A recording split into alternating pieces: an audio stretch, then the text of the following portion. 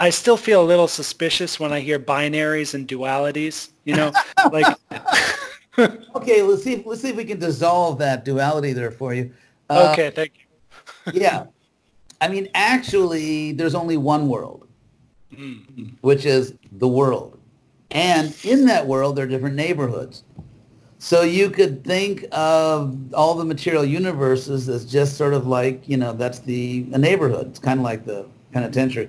So the material world is just, Prabhupada once said, it's like a cloud in the spiritual sky. Because if you think about it, there's only one thing, which is reality. And there's just one reality. And in that reality, there are, there are higher and lower worlds based on, and of course, I mean, you're right, because there's all kinds of stuff going on out there in reality. I mean, we hear about Shiva Lok and Devi Lok, and there's just, it's a big creation. It's a very big operation.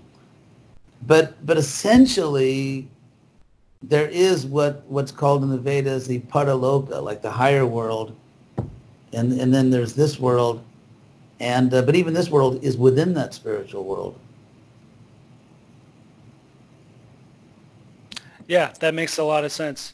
So I've noticed in general with dualities, you can transcend them by going back to 1 or up to 3. So yeah, we took the 2 worlds, made it 1 world with little parts inside. And yeah, duality also has the sense, the way Krishna uses the word dvandva, duality. In fact, the word dwa, duo, I mean, our English is from the Sanskrit. And so dualistic, dvandva. So when Krishna talks about dvandva, duality in the Gita, he's really talking about polarities.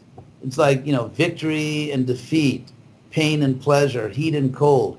He's really talking about, so the word duality doesn't only mean there's 2 of something, it means there's somehow an opposition. So here's the word duality in the dictionary, the often awful Apple dictionary. The quality or condition of being dual, that didn't help, an instance of opposition or contrast between 2 concepts or 2 aspects of something, a dualism. An example they give, the photographs capitalize on the dualities of light and dark. So, for example, we learned that in Vaikuntha, in the spiritual world, spiritual sky, there are innumerable spiritual planets, Vaikuntha planets, but there's no opposition, and so it's not dual. Oh, okay. So Krishna would not really call the material and spiritual worlds a duality. At least Krishna is using the word duality to mean oppositions, polarities, things that, against each other in some way, like light and dark.